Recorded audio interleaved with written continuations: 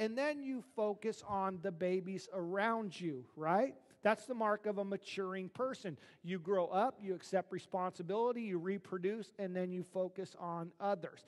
That's true in life, right? An adult who's focused only on themselves isn't very fun to be around, are they?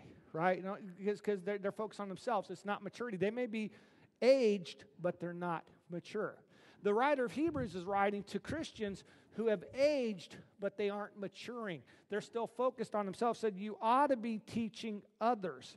Instead, you need someone to teach you again the basic things about God's Word.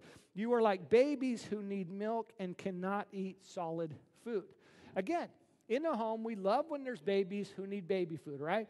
My wife will tell you she misses having a little baby to nurse. We miss having a little baby in the high chair and all of that. We miss those stages, but we're glad that the children we have grown up and they're maturing, right?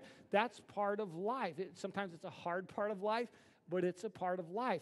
Because if we had an 8-year-old at the table who still wants milk, there's a problem. Matter of fact, the other night, this is how it went at our house. We were getting dinner ready. Lori cooked, and I was getting it ready. And all the kids came in, and they're kind of mingling around, you know, at the table.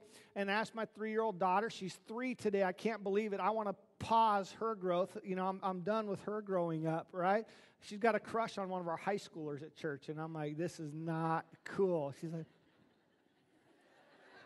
looks at him. Oh, that's not cool. So anyways, she comes in. I said, are you hungry, baby? And she said, yeah.